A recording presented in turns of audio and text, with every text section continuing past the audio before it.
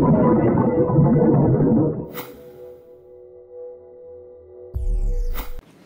the double headers this weekend. It's so exciting that the girls are now playing on the coast as well. How do you guys feel about that, hosting the first ever female grand final?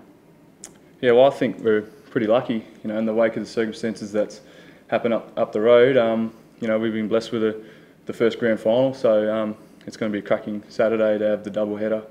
So yeah, I'm just excited. Some of the girls are actually from the Gold Coast as well. It is technically an away game, but do you think all the SUNS supporters can get behind the girls team as well? Yeah, definitely. I think only women's team in Queensland, so I think all SUNS and Brisbane Lions supporters should get around for the women's grand final. It's a great event, Metricon, and we're really excited for them to come down and play the game in front of us. We've seen this season that the spectators just continue to grow. Do you think that in the years to come they will be able to fill a stadium for their grand finals?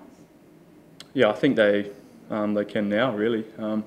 You see how big it is down south, so I believe that if they're in Adelaide or someone won the rights for the grand final, they would have had 30,000-40,000. So yeah, it'd be great to see if we can pack out Metricon this weekend, because the girls deserve it. It's their inaugural grand final, and then there's a Q clash afterwards, which would be great if they could stick around.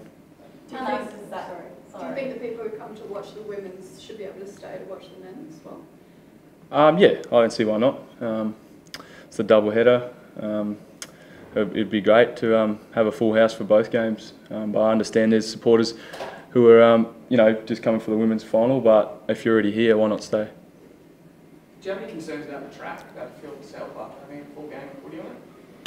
No, not at all. I think Metricon's a great surface, and whenever we played there, it's held up really well. So I don't think that'll be an issue at all. We all normally have a pre-game. There's normally a game before us there anyway, so I don't think that's an issue at all.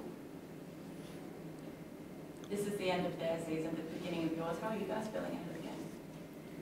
Yeah, look, really excited. We're feels like it's been a long time since we've played some serious footy, so I think we're really looking forward to starting the season, and it's great to start off with a Q clash at our home ground. There's a bit of focus on their midfield. How are you guys preparing for that? Are you feeling confident going ahead? Yeah, well, we have a really good midfield as well. So, as the saying goes, it's going to be won and lost in the midfield. But we have to respect Brisbane's midfield. They do one of the best midfielders. But we're prepared. It's round one. It's the longest preparation for the whole year because you've got the whole summer working on it. So, we're fully prepared. And yeah, Tom and myself are just looking forward to getting out and leading the boys for the first official time.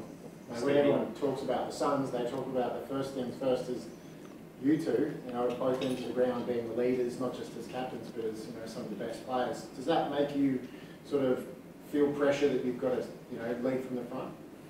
I think Steve and I put pressure on ourselves to perform every week. So obviously we've got the responsibility as captain now. We did it last year for the second half of the year, so I don't think we'll change our ways too much. And we're just really looking forward to getting out there and starting the season off and hopefully get the first win.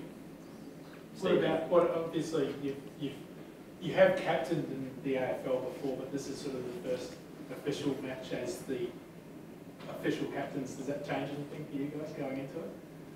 No, I was just saying to Tom before that it doesn't feel too different because when Gaz went down last year and we were asked to take over, that was when it was high pressure and we didn't really expect that to happen.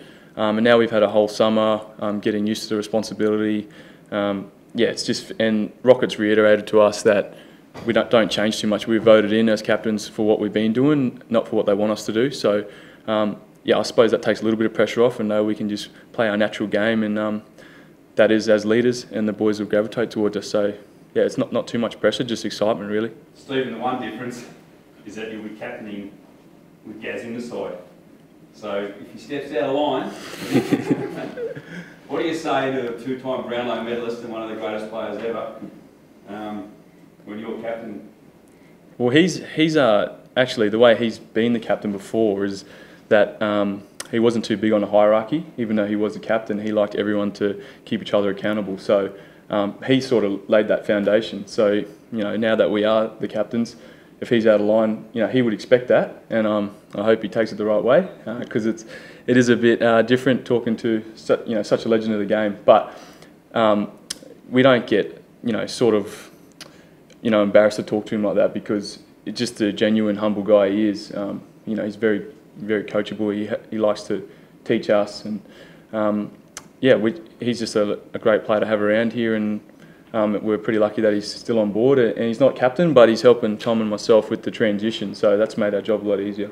With the two footy clubs are in two different phases at the moment. There's no offence to say that about Brisbane.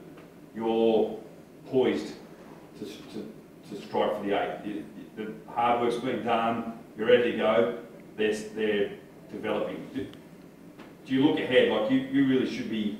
There should be a 5-year of dominance over Brisbane, and it's never happened. You've won 2 in one season just once. It seems to be your Achilles heel. You've been in better form than them most times you've played in for the past few years. So, do you want to sort of establish a period of dominance as Queensland's best team? I think definitely we want to be Queensland's best team. We felt like we let ourselves down last year in round 4, I think it was, against Brisbane. So that was disappointing, and we know Brisbane really lift when we play them in Q clashes like the showdowns and the derbies. Both teams always lift for the local rivalry. So we know they're going to be really tough this weekend, and we want to be Queensland's #1 team, and we want to have a period of dominance, but that starts this weekend, and I feel like we're in a new transition, and we've had a really good pre-season. We've built some great momentum, so we're looking to start. We can't look too far ahead. We've got to look this weekend and get the 4 points. Do you think the pressure's more on your footy club? I mean, they've got nothing to lose. Yeah, definitely. We're from the top down. The last couple of years, there's been injuries and all those sort of excuses, and we've tried to put those behind us. So it's not just against Brisbane; it's against any club this year. We have high aspirations as a footy club, and the only way we're going to get better is if we keep ourselves accountable to a high standard. So we don't like to look at where the other team's at in terms of where Brisbane are at, because that's when you can sort of get complacent, and as you've seen in the last few Q clashes, the favourites lost a few times, probably because of that reason. So we got to treat every team with the same respect we have for Sydney or GWS or Western Bulldogs. So yeah, you never can predict the Q clash, and I think that's exciting for Queensland football. Do you think that might have happened last time around? You rolled in with your best start ever, 3-zip, and you were flying. Do you think you maybe just lost a bit of respect for them? I think throughout a season you see clubs go up and down throughout different weeks. So I think collectively we had a very average game, and Brisbane were really up. So we know in the AFL if you slip 5%, the competition's so close, so they really take advantage of that. So I think last year, we just slipped that little bit, and they were all over us and ended up coming away victors. So we're, as we said earlier, we just can't wait for this weekend and start the season with hopefully a Q clash win. They've got a couple of niggly guys in their team. Do you expect much from them, particularly with Pearce switching clubs? Do you expect directly towards him? Yeah, well, Pearce is one of those niggly guys, so we've got him on our side now.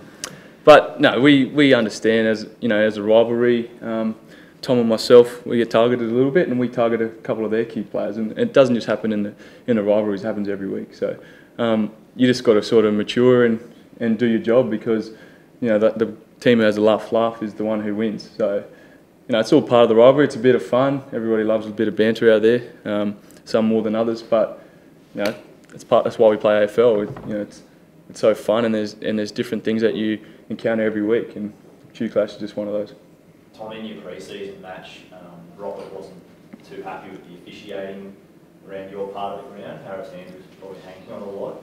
How did you see that, and is that something you hope sort of gets I guess you get a free run or a free run this weekend? Yeah, Rocket was a bit frustrated after the game about that, but I think he's trying to look after me a little bit. I think that was my first game up. I was just trying to make my way a little bit, start the pre-season. So this weekend I've learned a few things out of that game with Harris Andrews. I've played on Daniel Merritt a fair bit over the journey. So I've learned a bit of how to play him this weekend. So if the free kick's there, but I won't be counting on the umpires too much this weekend. What about, I guess, in the first few years, everyone was talking about this rivalry, and there was a bit of talk about it being manufactured and not quite sort of the same level as other Do you feel like in the last 12, 18 months it's perhaps reached that point now where there's a genuine rivalry between these two clubs? Are you referring to me? I thought so. Take this one. No, maybe it was a little bit manufactured early on, and you expect that for a new franchise joining this market. But yeah, through various circumstances, the rivalry has lifted, which I think personally is just great for the code, and it's it's pretty exciting. I'm a little bit of a villain now, but luckily we're playing at Metricon. But now that the women's grand final's there as well, there could be a lot of Brisbane Lions supporters there, so I'll be ready for that. But no, maybe it was a bit manufactured early on, but that's 6 years ago now, and the last few years it's definitely built, and it's building into a bit of a tradition which we like. Tommy, going back to that kind of physicality of the officiating, I guess with the attention that you're getting, especially the past 4 months or so, is that something you're going to have to kind of become accustomed to going forward, I guess? With the profile around you, do you kind of have to, is that the next challenge for you, to be able to kick bags of goals while you're getting that attention? From opposition? Yeah, I think it's tough. Whoever plays AFL is going to get attention from opposition, so I think having Pete up there is going to help me a great deal, because he takes the pressure off me. If they're worried about me, he's going to get off the chain. So I think as a forward group and as a team, you've got to work together. So it's just one of those things you've got to get used to. The teams are going to have different tactics to quell different types of players. So one things I think I've dealt with it pretty well in the past, and I think I'll be all right to deal with it this weekend.